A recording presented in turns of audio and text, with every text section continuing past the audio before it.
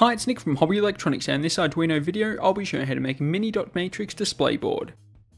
For this project you'll need an Arduino compatible board, jumper wires, a breadboard for prototyping, an appropriate USB cable for the Arduino board, and two 8x8 dot matrix displays. To begin this project you'll need to upload the project code to the Arduino board. I'll be using the Arduino IDE to do this. Before we can upload the code to the board, first install the Max Matrix library. This can be done by downloading the library and extracting it in the libraries directory. We can then launch the Arduino IDE and open the project code file.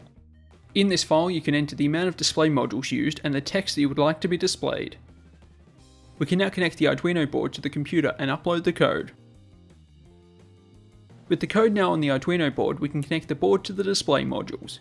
I'm going to insert the Arduino board and the dot matrix displays into the breadboard,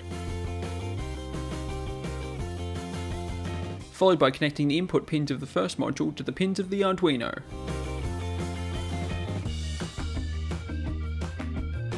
Then connect the output pins of the first module to the input pins of the second.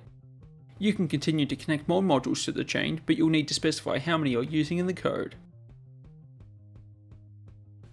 We can now power up the Arduino board. You should now see the text on the displays.